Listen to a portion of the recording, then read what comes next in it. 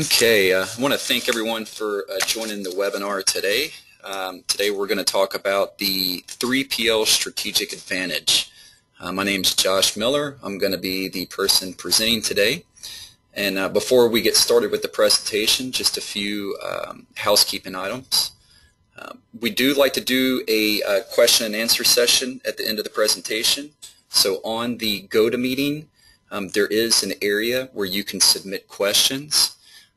You will be muted during the webinar, but at the end of the presentation, we'll address those questions. If we don't get an opportunity to address your question on the webinar, then we'll certainly follow up with you. Okay, great. Okay, so today we're going to talk about the 3PL industry. Specifically, we're going to focus on a few agenda items. So we're going to start out by talking about the 2014 holiday sales season. So this is the period really that retail considers to be from November 1st all the way through the end of the year. So we'll look at that as well as Black Friday and the actual Thanksgiving holiday. From there, we're going to look at general transportation trends in terms of what we've seen from 2013 into 2014 and what we should expect going into 2015. With that, we will talk about the challenges that are going to be facing shippers this next year in 2015. And then really the focus of the webinar today is going to be on the logistics service market. So how 3PLs can take into account these challenges faced by shippers and position themselves in a way to be able to provide additional value add and really enhance that partnership with the shipper customer. From there, we'll take a look at the CTSI company overview. So we'll give you an overview of CTSI-Global and look at some of our capabilities in relation to how it can help our 3PL customers. And then from there, we'll go into conclusions and then open it up for QA. All right, so let's talk about the 2014 holiday sales season. So we call this the year of e-commerce. So surprisingly enough, even though the economy is on a rebound, Black Friday, so Thanksgiving Day and the following Friday, sales were down 11% in terms of total sales or revenue. So it went from $57.4 billion last year down to $50.9 billion this year. That's not necessarily a bad thing, even though on the surface it may look that way. What is really happening here is the ability for customers to shop remotely and smarter and have additional options and not necessarily have to go to a busy mall or Walmart at a physical brick and mortar location on Black Friday. So when you look at sales decreasing by 11%, you focus then on the online sales. So when you look at online sales on actual Thanksgiving Day, they topped $1 billion this year, and then on Black Friday it surpassed $1.5 billion. So that's a growth rate on Thanksgiving Day of 32% from last year, and then on Black Friday a growth rate of 26%. So if you take a little closer look at that, and we back up and we look at online shopping from November 1st up to the 28th, you experienced from 2013 a 14% increase. And when you look at the number of shoppers that are shopping using mobile devices during that same time period, those sales are up 31%. So you're really seeing a transition in terms of how customers shop. So between today and Christmas, you still have 7 of the busiest shopping holidays of the year. Now, in addition to that, Europe actually had a Black Friday sale this year for the first time. So even though they don't celebrate the holiday of Thanksgiving, due to customers like Amazon with a large online presence, they've really promoted those deep discounted sales. And this year, Europe is projecting sales of $44 billion on Black Friday. So in all, if you take a look at some of the statistics and projections, the National Retail Federations expects a retail sales increase of 4.1% during the holidays over what it was last year. Okay, so, long story short, the economy's starting to pick up. We're starting to see more freight being shipped, and this holiday season's a good indicator of that. So if we take a look at the truck tonnage index, so there's a lot of sources of this information. Primary source is really the ATA, and you've seen a steady increase in truck tonnage since 2011. You obviously go through your peaks and valleys, you go through your holiday shipping season, but in all, truck tonnage is up about 3.2% in October compared to October of 2013. So in total, we're looking at about $862 billion in transportation in 2013, which equated to about 5.1% of the GDP.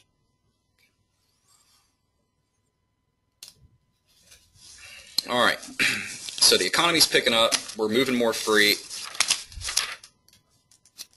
jobs are starting to open up, so then you start to run into driver shortages. Okay, so according to the ATA, the annualized turnover rate for drivers for 2014 is up 11 points to 103%.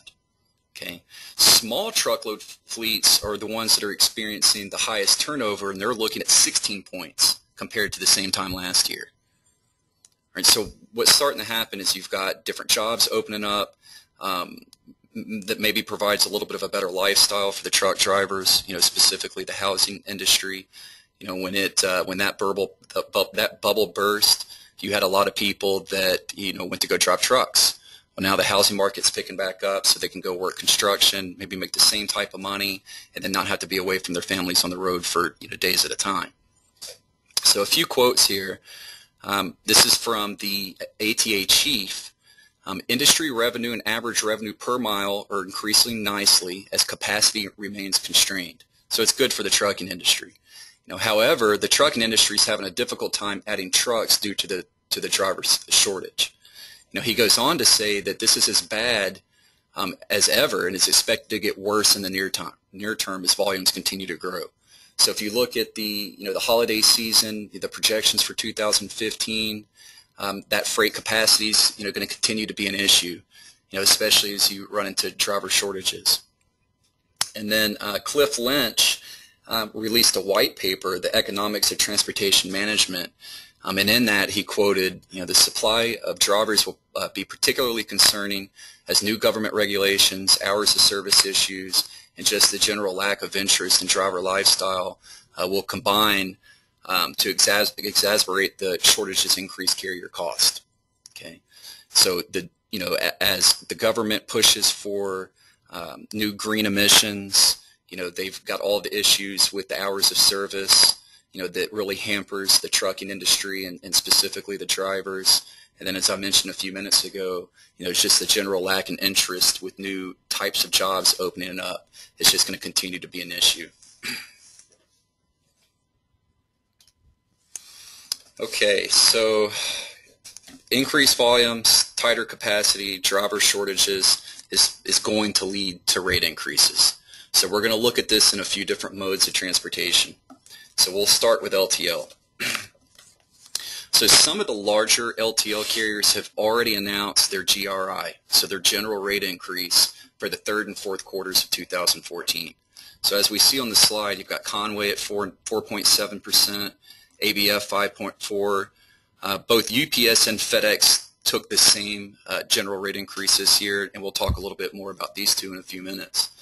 But those are at both 4.9%. Now FedEx's does not go into effect until January 5th.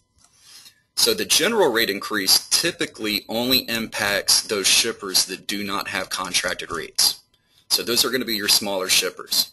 The folks that have maybe a couple $100,000 or less in LTL spend.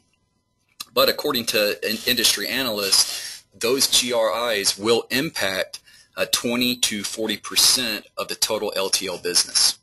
Okay. Now, it was announced earlier this week that C.H. Robinson is actually buying FreightQuote.com. Okay. And they're buying them for $365 million. Now, what FreightQuote's able to do is they have a web portal where they've been able to put blanket pricing in place. So they go and negotiate pricing with the carriers, with the LTL carriers, and they're able to resell that to small shippers that can't get pricing on their own. So you're looking at economies of scale. So they're able to pull this total volume together. Now, FreightQuote has 80,000 customers currently. They actually have more than C.H. Robinson. And the majority of their customers, they do have a few big ones, but the vast majority of their customers only ship 2 to 3 shipments a week. Okay. You know, so this news, any type of GRI increase is certainly beneficial to them in their business model. Now, C.H. Robinson's realized that, and they feel like this is a natural fit for them being able to attract new types of markets that maybe they wouldn't normally go after. Or it complements their service. So they may deal with a shipper that has a pretty substantial truckload spend or warehousing spend, and they have a smaller LTL spend, where before with CH's model they may not have been able to provide them with much value. Now this gives them a good opportunity to show that additional value add. On the flip side of that, you've got the contracted rates. So according to Logistics Management, LTL carriers are expected to take a 3 to 4% increase on contracted lanes in 2015. So basically what you're seeing is that since the recession, carriers have really cut cost in an attempt to get additional volume. So there's a quote here. In recent years, there was a bad period in which LTLs learned and realized price cannot be cut to chase volume because LTL carriers end up running a lot of miles and burning out equipment for no return. So this is really becoming a carrier's market. The volumes are up, capacity's down.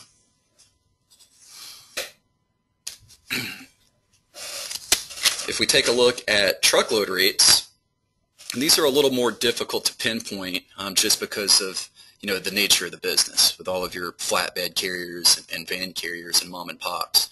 But a good source for this information is the DAT. So if you go out to the DAT website and you look under DAT trend lines, they've got some pretty good and telling statistics. So if you look at each individual line item, so for example, you've got your spot market loads, and if you look at the year from November of 2013 to November of 2014, loads have increased 28%, while the spot market capacity has decreased by 1.7%. If we look at van load to truck, the number of loads are up 37%. And because of that, van rates, in terms of spot quotes, are up an average of 9.6%. Flatbed, loads are up 45%. The flatbed rates are up 10%. Reefer, volumes are up 25%. Rates are up 17%. So if you average these together, the average load to truck increase for the last year is an increase of 34%. And as a result, the average rate increase is up 12%. Now, really the only saving grace here is if you look at fuel, fuel's actually down from last year, which everybody knows how that goes. It may stay there, it may increase. Okay, then we get to the parcel providers. So this can be a little tricky this year.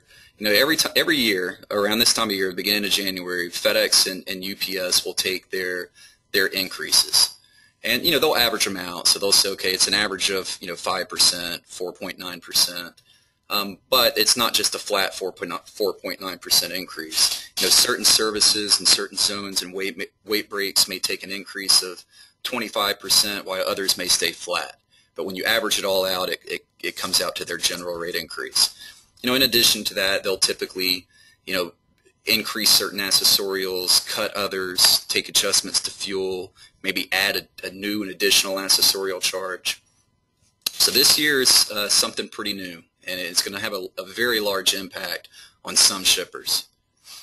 So this could result in the largest rate increase ever for these two carriers.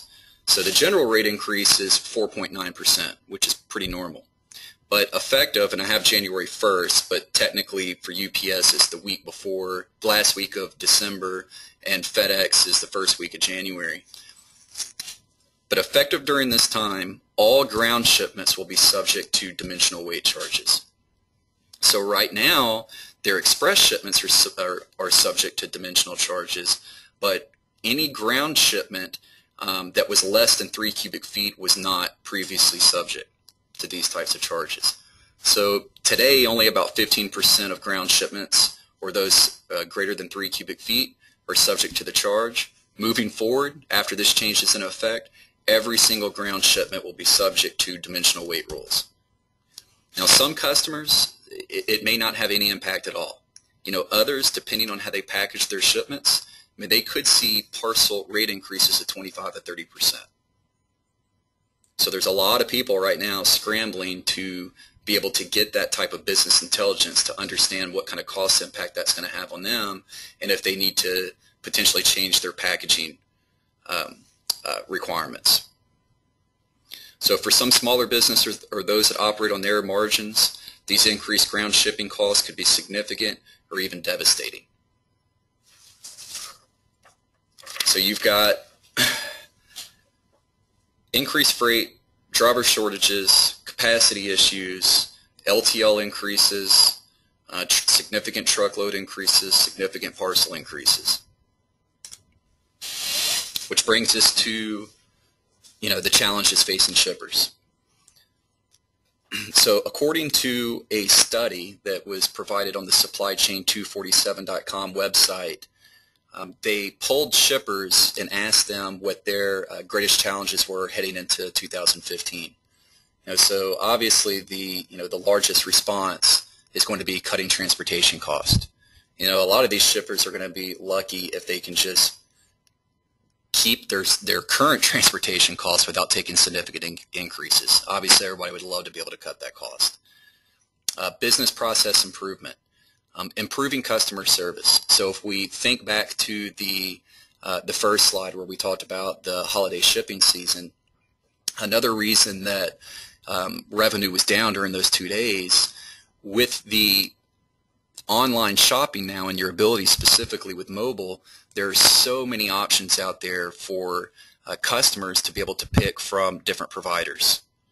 So if you order from one particular retailer, let's say for example, and you got bad customer service, maybe something needed to be returned, it was damaged, it wasn't delivered on time, well, you've got 37 other options to choose from. So chances are you're not going to go back to that same provider for the product again. And that rolls into supply chain visibility as well. You've got more complex global supply chain networks. You've got shipments coming in from Asia, going to drayage, potentially cross docks, using final mile delivery carriers. You've got orders in place. You need to make sure that they're going to be delivered on time. If there's some type of hiccup within the supply chain, you're going to need to know that. Finding, retaining, training qualified labor. So you've got a younger generation now that are going to fill these types of positions, and they're not as loyal as they used to be. So if they have another opportunity, chances are that they'll take a chance and potentially move to another organization. So being able to find and retain the type of talent that you need to manage these complex supply chains is becoming a challenge. All right, so let's take a look at the logistics services market. So I'm going to throw a few statistics at you. Okay, so Capgemini and Armstrong and Associates did a study. They do one every year on the status or the state of the logistics services market. So these are a few of the graphics that I pulled from their report to include in this presentation. So this particular slide will show you the growth or revenue by individual region of the world for the 3PL market. And it looks at the change, the percent change from 2010 to 2011, 11 to 12, and 12 to 13. So you'll notice if you look at North America, from 2010 to 11, you had an increase of 7.2%. That number started to decline from 2011 to 2012 to 6.7%. If you look at 2012 to 2013, that it's declined significantly to 2.9%. So what you're starting to see a lot of are customers insourcing. So where they used to outsource all of their services, for example, to a logistics provider, now they're starting to pull some of those services back in. So down here, 36% of shippers who outsource their total logistics, that's down from 42% the previous year.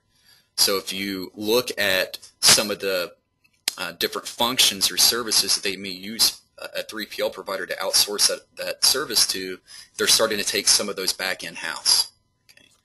Now the good news is 67% of shippers plan to increase their use of outsourced services this year. So this is pretty cyclical.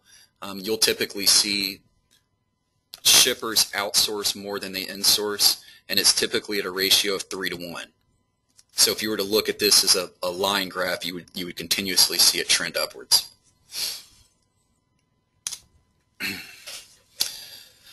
So in terms of what shippers outsource to logistics service providers, your top functions are domestic transportation, international transportation, warehousing, customer brokerage, freight forwarding. These are all of your what we would call operational repetitive tasks that are the most commonly outsourced, with domestic transportation being the highest at 80%. And then you start to look at some of the value-add services like reverse logistics, freight bill audit and payment, product labeling, cross-docking. These are services that would fall into the second tier that are becoming more common, with shippers. And then the third tier are really all of your IT-sensitive, customer-facing services. So shippers have been less likely to outsource those types of services. They feel the need to be able to keep those in-house.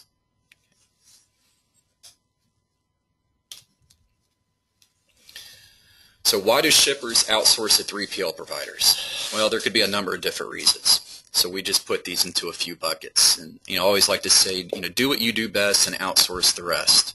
So unless you're someone like Walmart, you have a core competency, whether that's food and beverage, you're in your pharmaceutical business, you're in retail, and there are experts, in 3PLs that, managing supply chains and logistics is their core competency. So rightly so, a lot of shippers feel like they should focus on what they do best and then outsource those types of services to people that specialize in those areas. Another primary reason, most 3PLs have already made a pretty substantial investment in technology. I pointed out here TMS and WMS, but that could also be CRM technology. It could be freight audit and payment.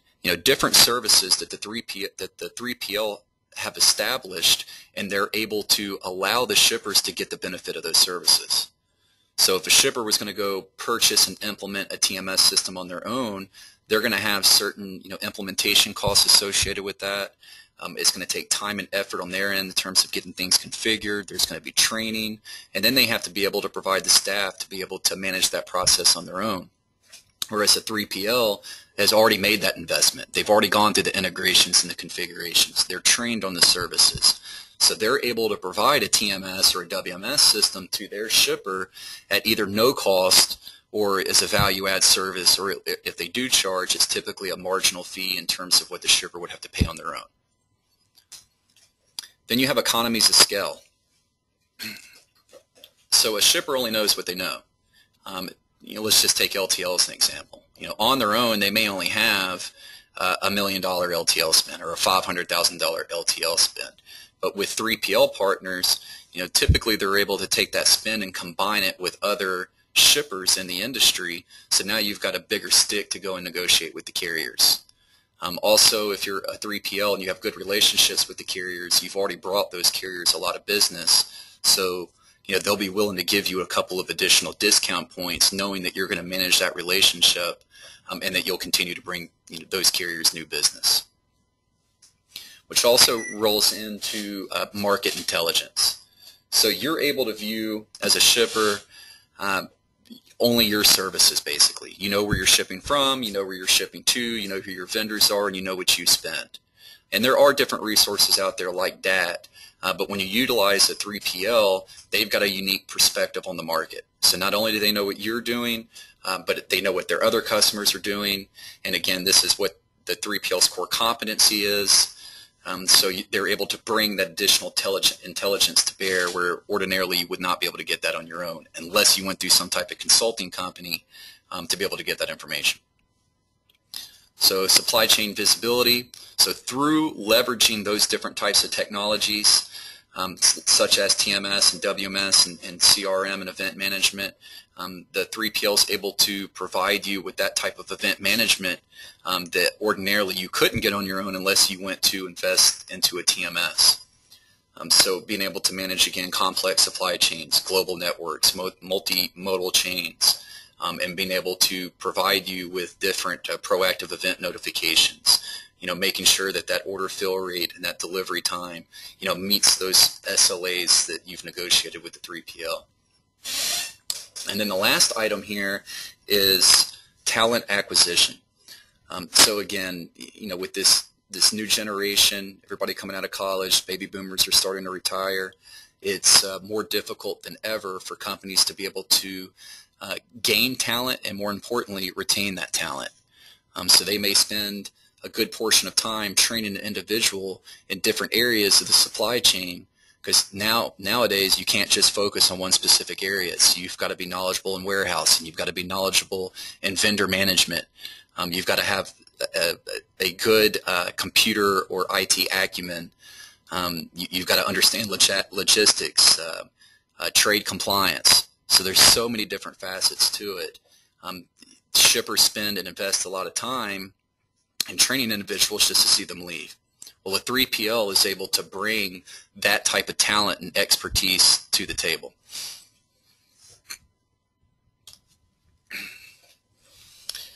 Okay, so challenges facing the 3PL market. So there's a lot of different challenges, just like with shippers. So we just pulled out a few to highlight today. So we'll go through these. So the first, 3PLs must reduce costs but aren't sure of the impact on profitability. Well, in 2015, this is going to even become more important, because as a 3PL, you get rate increases from your carriers. You're going to want to try to pass those rate increases on to your customers, or you may not. You may just absorb those increases, but you've got to have a good way to understand what type of impact that's going to have on your profitability by customer, by carrier, by mode, by lane. And a lot of 3PLs struggle to be able to determine that. So 3PLs want to provide differentiated services but are struggling to conform to customer requirements. Okay, so there's a statistic here to the left. So 80% say that providing differentiated value is important, yet 96% state that adapting to customer needs is an issue. So again, if we think back to the holiday slide, the consumer is starting to shop in a different way. The industry is changing, with the advent of new technologies and mobile devices. So customer requirements are becoming new. They're much more agile now than they used to be, and they expect their 3PL to be able to adapt. And at the same time, a lot of shippers are starting to consolidate 3PLs. So where a shipper may have used 3 or 4 before, they're consolidating to one 3PL. So it's even more important for 3PLs to be able to differentiate themselves in the market and not become a commodity and just be impacted on price. So they've got to be able to adapt with new IT, new technologies, and become more agile than ever before. So 3PLs know that supply chain visibility is important, but may not have the technology to provide it. So again, there's your very basic track and trace. So FedEx tracking, they send you maybe like an EDI 214 and you're able to track it. Or you go to the carrier website and you pull down the information.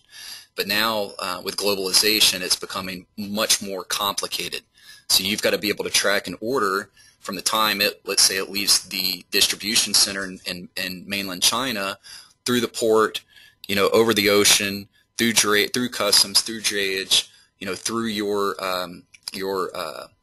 pull point or cross dock, to final delivery to the customer. And you've got to know anytime there's some type of exception within that process, or ETAs on when you expect that order to arrive. And then be able to provide those back-end metrics as well on performance. So 3PLs want to share continuous improvement gains, but don't have a basis for valuing the improvements. So this really goes back to the second bullet in terms of differentiated services. So there's different ways that 3PLs can help reduce overall cost of a shipper that aren't necessarily related to just carrier rates. But it's difficult for 3PLs to be able to quantify those types of improvements back to the customer.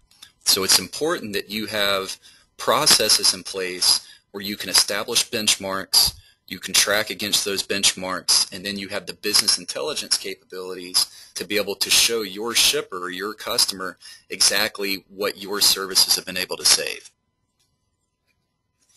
And again, the 3PLs know that they must be agile and flexible, but may be limited in this regard by their technology. So if let's say you've invested, and not to pick on any of our competitors, but let's say you've invested in like an OTM system, or a very expensive piece of TMS technology. And now you bring on a new account and they have some new type of requirement. So now you've got to be able to adapt to that. Or you've got an existing customer and they've just acquired a new company and now they have a new process requirement. Well, being able to make those types of changes pretty quickly are very important to you being able to retain your customer's business. Because if it's difficult for you to be agile and flexible and meet their needs, they'll go and find a new partner. So it's almost like the saying, trying to turn a battleship in a bathtub. It's very difficult and timely and very expensive to be able to make those types of changes. So you need a system that is agile and adaptable and is easily configurable.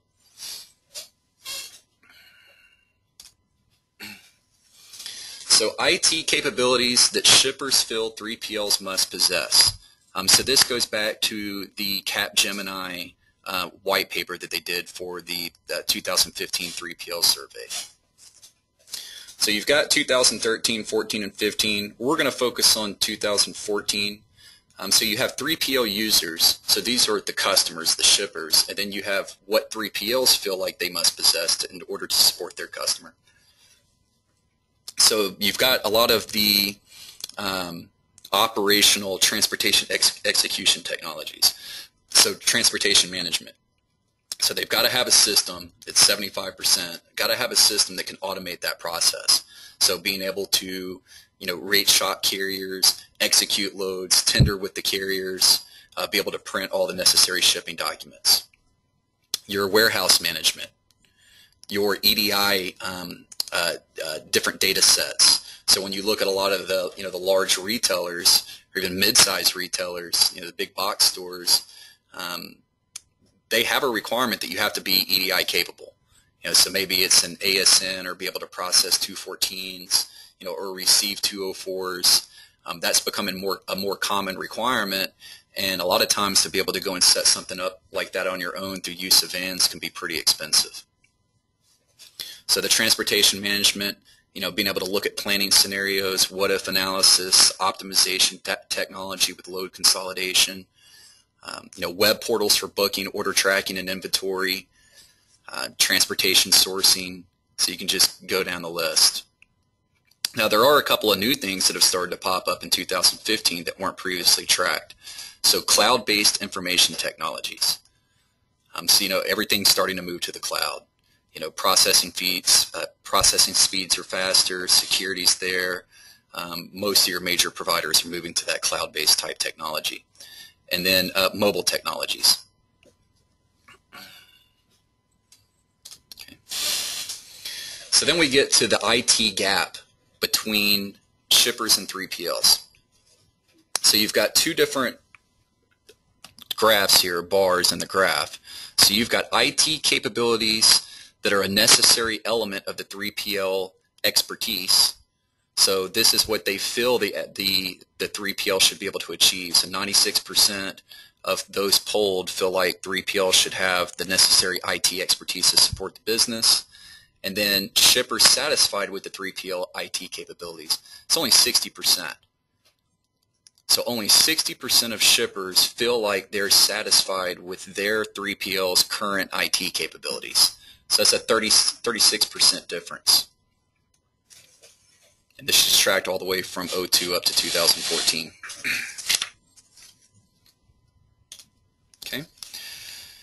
Okay, so let's take a look at CTSI and our company overview. So CTSI, our global operation is headquartered in Memphis, Tennessee. We are a privately held company. We've been in business going on 60 years. We're owned by a gentleman by the name of Ken Hazen, who's owned the company a little over 30 years. So we're a very stable company in the market. Where it says that we support 10,000 plus carriers covering all modes, this means that we have over 10,000 carriers in our network. So we have some type of integration with these carriers. We're either receiving tracking feeds electronically, pushing load requests electronically, receiving invoices electronically from these carriers, or paying their bills. And this really spans all modes. So you've got parcel, courier, LTL, truckload, rail, ocean, heavyweight air, domestic and international. Now, through our systems, we process a little over 3 million transactions a day. If you factor in the different 214s, that's probably closer to 17 million. But excluding the 214 feeds, you're looking at about 3 million transactions a day. Now, where it says we have over 128 terabytes of online data storage, what this means is that we have all of those shipping transactions on our data warehouse, and we're able to go and data mine that information to be able to provide different analytics and market intelligence. So to similar process of what the DAT's able to provide with what they capture, we have similar capabilities. And then we've processed over $6 billion in freight on our freight bill audit and payment side. So we do have a global footprint. So our corporate headquarters is located in Memphis. We have another facility in Atlanta, Georgia. We have an operations facility in Limerick, Ireland, an operations facility in Chennai, India, and another facility in Singapore. So we've strategically set up these offices to be able to provide, local support for our global accounts. So these are all wholly owned CTSI facilities. We don't partner with other companies. We don't outsource services. So these are all CTSI employees. So if we're dealing with a customer in Europe or carriers in Europe, they're going to be supported out of our Limerick, Ireland. If we're dealing with customers in Asia, then they're going to deal with folks over in our Singapore office. At a high level, there are 3 primary services that we offer to our customers. So the first is what we call logistics management, which is TMS. So we have a web-based software as a service TMS model. Within our TMS suite, we have applications. So if you think about like an iPhone, you're able to download different apps that have different functionality. It's a similar type of process within our TMS. So you're able to go and turn on the applications that you want and only those applications that you want without having to purchase the entire suite. So we'll cover these in a little more detail in just a few minutes in terms of the functionality associated with each of the modules. The other service is audit and pay. So we're one of the world's largest third-party audit companies. So again, we paid $6 billion in freight dollars last year, and we're able to support domestic and international. We're able to pay in multiple currencies. We're able to support all modes, carriers, and services. So we do a lot of all modes, and to give you an example, this year we processed about $1.5 billion in FedEx and about $1.5 billion in UPS. And then we're able to automate a lot of accounts payable related processes. So we can automate account coding, different cost center allocations, business role validations, etc. And then the third service is our consulting division. It's what we call our carrier management services. So through our benchmarking and market intelligence, we're able to support you in terms of rate negotiations. So now as a 3PL, that freight outsourcing is one of the value adds that you provide to your customers. Well, we can support you in those endeavors. So in other words, let's say, for example, you do an LTL bid. We could help do benchmarks to give you an idea of what the market will bear. And as the proposals come back in, we can do the back-end analysis to determine who gave you the most optimal rate, what kind of cost impact or savings is it going to have on your customer spend. and then help you with that RFP process. So taking a look at the architecture of our system. So as a SaaS model, there's certain benefits associated with that versus an on-premise system. So scalability is one. As a 3PL, you're going to bring on new accounts. Volumes are going to increase, at least you hope they do. So as you bring on new accounts, we're able to scale the system to help provide the necessary bandwidth and services to support that account. So if you look at the multi-tenant environment, this allows us to be able to go in and easily configure and onboard new accounts. So as your existing customers have new business units, or as you bring on new customers, there are more configurations and development changes needed to onboard that account. So it reduces the costs and it speeds up the implementation. Going back to scalability, if you bring on an account that justifies the volume, then we could dedicate a server specifically to that customer. So high availability. So we have redundancy within our platform. We have what we call geographical redundancy. So we have server farms in different geographies. So if something were to happen to one, you would have immediate cutover to another server and not lose any interruption in service. So that sounds pretty simple, but it's very expensive to be able to provide that type of high availability if it was something you did on your own. With that, there's disaster recovery. So we have different disaster recovery processes in the event that some type of disaster happens and one of the server farms go down. So then you're looking at performance.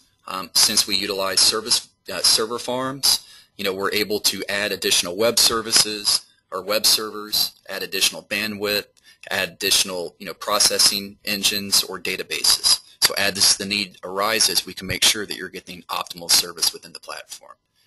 Then there's the security. So all the different security measures that go in place around the data and the processes associated with the application. So you have workflow management. This is where we're able to go in and configure specific business rules that may be unique to each of your customers. So you're not going to be able to have the exact same cookie cutter process that's going to apply to everyone. So you bring on customer A today, they're going to have their own workflow. Customer B tomorrow may have an entirely different workflow set. So within the application, you're able to go in and make those types of configurations. And then the API toolkit. So API is the ability to make a web service call and utilize the functionality of one of the applications without actually having to go to a website and utilize the tool. So in other words, one of our applications is what we call carrier selection. It's a rate shop tool where you can go in and put in carrier rates and then populate a routing guide, and you pass order information into it. It tells you the carriers that can service the lane, how much it's going to cost, and how long it's going to take to deliver.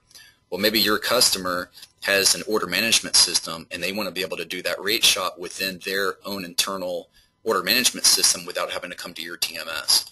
Well, you can make that API call, bump up against our engine, return the applicable carriers, and then they can display those how they want within their system. And it's a real-time transaction feed. And then you have different pieces of functionality, so multi-browser support. So now it's becoming more common that people, they're not just using Internet Explorer, so they may be using, Safari or Firefox or a different type of browser. So it's important to be able to make sure that you can support all of those, which opens up the ability to be able to provide mobile device technology. So, mobile devices don't always necessarily run on just IE. They may run on, Firefox or Safari. And then flexible integration is extremely important. So when you look at integration, that can mean a lot of different things. It could be integration to a WMS system. It could be integration to an ERP system, inventory management system, integration to carriers, to vendors. It could come in the form of EDI. It could be flat files. It could be API or web services calls. So we do have a flexible integration platform that really cuts down on the amount of time and effort and cost associated with doing those different types of integrations. And then finally, you have what we call an advanced user interface. So these are very modern, state-of-the-art user interfaces in the event that customers don't want to use the API and prefer to do the execution directly from the UI. So looking at some of the applications within the platform, contract management is very important. So we have the ability to take all modes of transportation and then take the contracted rates, your buy rates, and then load these into an engine. So within the engine, it comes pre-configured with over 600 LTL data modules, so your carrier tariffs, your ZAR lights. We have over 20 mileage packages, so MileMaker, Rand McNally, PC Miler, Pro Miles. We can either load rates for you as a service, or you have the ability to be able to manage those yourself. So we provide a lot of tools within the application to make that process a little easier for you in the event that you want to do that. So you can do mass imports, exports through Excel, mass updates, different search functionality, group buys, things like that to be able to, again, ease the process of loading rates. So within the system, we're able to manage different revenue models for the 3PL. So we can do buy-sell. So you buy it at one tariff, you sell it at a different tariff. So for example, you buy it at a ZAR 2000 with a 60% discount, but the rate that you're charging your customer is a ZAR 2006, with a 50% discount. So we have the ability to be able to rate shipments in multiple ways and display only certain billable types. So maybe if you log in and you want to see your margin on a shipment, you can see both. If you allow your customers to come in to the site and book their own shipments, they wouldn't see your buy rate, they would only see the sell rate. We're also able to support gain share, so working off a percentage of savings. So we can establish a benchmark. Your buy rate, whatever that gain share split is on a customer, carrier, and lane basis, and then as we process transactions through the system, we can determine the benchmark carrier and who the carrier was and the cost would have been, the actual amount, so what you're actually going to pay, take the difference between that, multiply it times the gain share split, add it back into the actual amount for what we call a true cost. And then there are prepay and add rates or just management fees. So you do a 20% markup on your cost or add a flat $20 to your cost. So all of these different types of models can be supported within the platform. And it does include all accessorial rating, so fuel surcharge as well as any type of accessorial. So again, carrier selection gives you the ability to go in and load those contracted rates into the engine. And this is an example of one of the user interfaces. So you can enter your origin and destination information, your weight and class. Then we're able to return and tell you what carriers can service the lane, how long it's going to take to deliver for each of those carriers, and the cost. So in this example, there was a benchmark. So historically, the customer would have used YRC, and that cost would have been $372.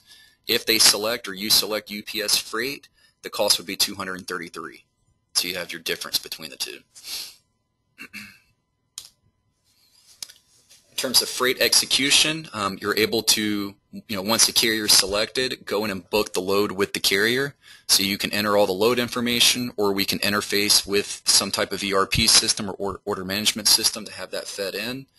From there, once the carrier is selected, you have the ability to tender the load to the carrier, either through email or EDI or web services, and then print all of the necessary shipping documents. So your bill of ladings, your pallet labels. It also has the ability to do spot quotes. So if you have a group of carriers that you want to submit a spot quote to, you have the option to do a broadcast load or more of a waterfall load, or it goes to the preferred carrier first and gives that carrier first right of refusal. Within the execution platform, there's also parcel manifesting capabilities. So it's a parcel carrier compliant engine. So you're able to rate shop, FedEx, UPS, any of the parcel carriers against one another, including the post office, do an end-of-day manifest to the carrier, and then print the carrier compliant label. So event management, so the ability to track shipments from pickup through to the point of delivery. So over here there's a little comment. 3PLs do not offer adequate supply chain visibility capabilities to their customers, will risk losing customers and revenue to 3PLs that do. So it's important, again, especially once you start looking at complex supply chains, it's important to be able to integrate to a large number of carriers in different ways, and being able to pull all that information together match it to certain shipment records or order data, and then be able to present that in a meaningful and actionable way back to the customer and provide those back-end metrics.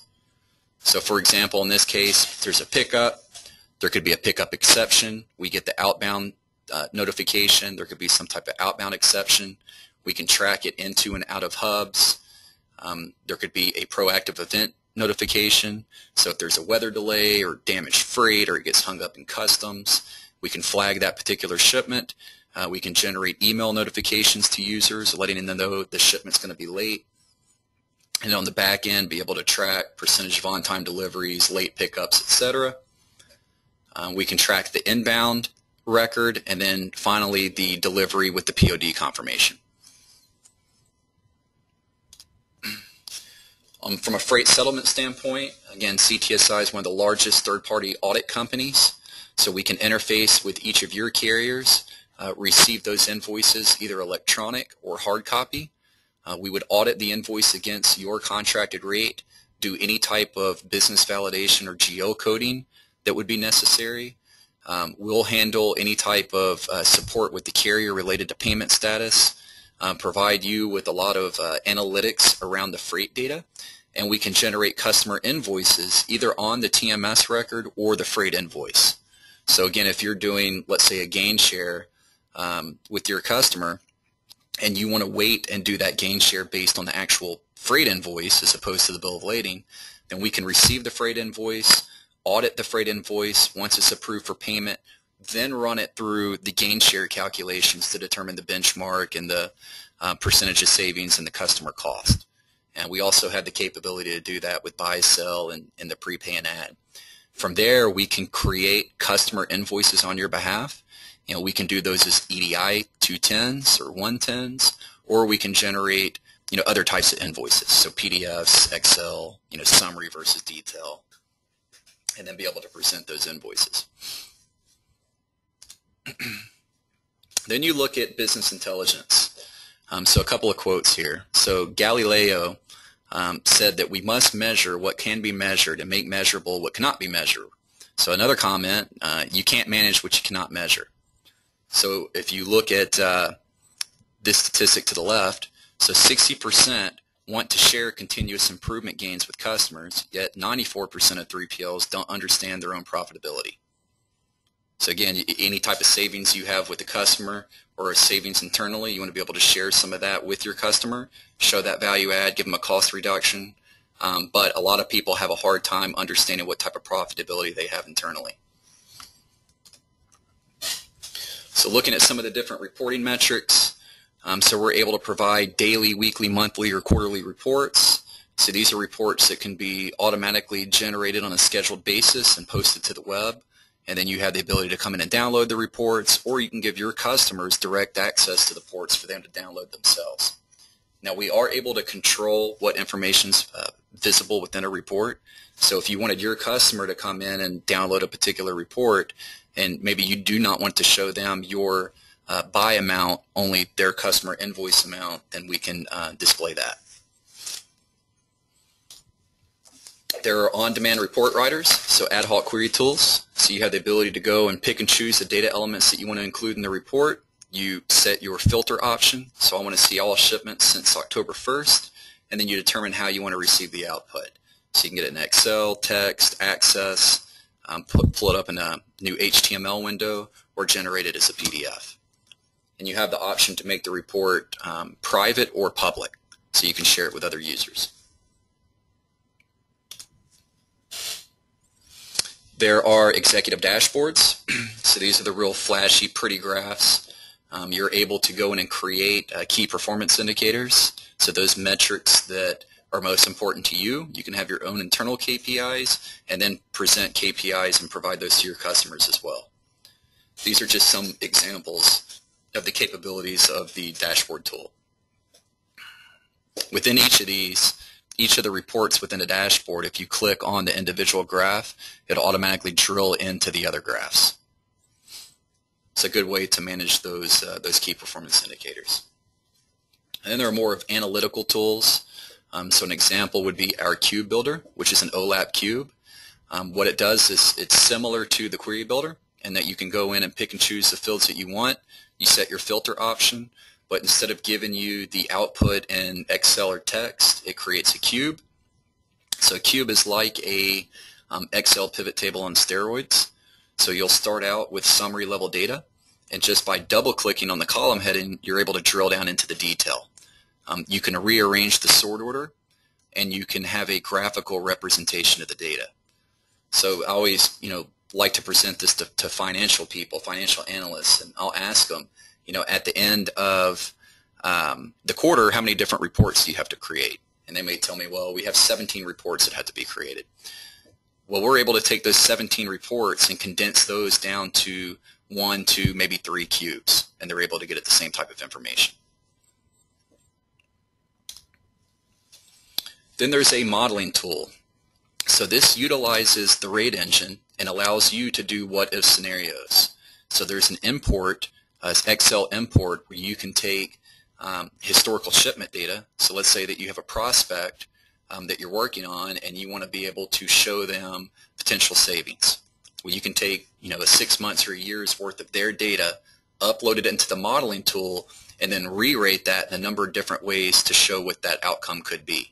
So for example, maybe you take their LTL data, and you know that based on your experience you can negotiate a ZAR 2000 with a 60% discount, just to keep it basic. So you upload the data into the tool, you re-rate everything at that ZAR 2000 rate, and then you can show them, well, this is what you paid, and here's what you would have paid if you were using our services, to be able to put that return on investment or ROI together. You can do things like warehouse relocation studies. You can look at break-even analysis. So you're currently on a AAA Cooper 98 and you want to move to a ZAR 2000. Well, what discount would you have to negotiate to break even with what you're paying today? You could look at things like service level downgrade opportunities. So you ship things FedEx third day, but they could have made ground on the same delivery commitment, and you want to see what the savings would be as a result of that. You can do those types of analysis. All right, so conclusions. So in 2015, we're going to see an increased demand in volume, driver shortages, and increased government regulations. So as a result of this, we'll see the highest rate increases for all modes of transportation that we've seen in years. Shippers are demanding more in technology from their 3PL partners than they ever have before. And only 60% of shippers are currently satisfied with their 3PL's IT capabilities. So if you look at the statistic to the left, so 83% say reducing costs is very important, but again, 94% state that understanding profitability is an issue. So everybody wants to reduce costs or potentially pass some of those savings on to their customer, but they have no idea how that's going to affect their profitability. And then 3PLs are looking for ways to differentiate themselves by delivering innovative, quantifiable solutions to their customers. Okay. Then we have a list of the sources. All right, so we actually ended right on time, and unfortunately I do not have time to take questions right now, but there are a few that were sent over to us, so what we'll do is just reply back in email to everybody that had a question. But thank you for your time. We certainly appreciate it.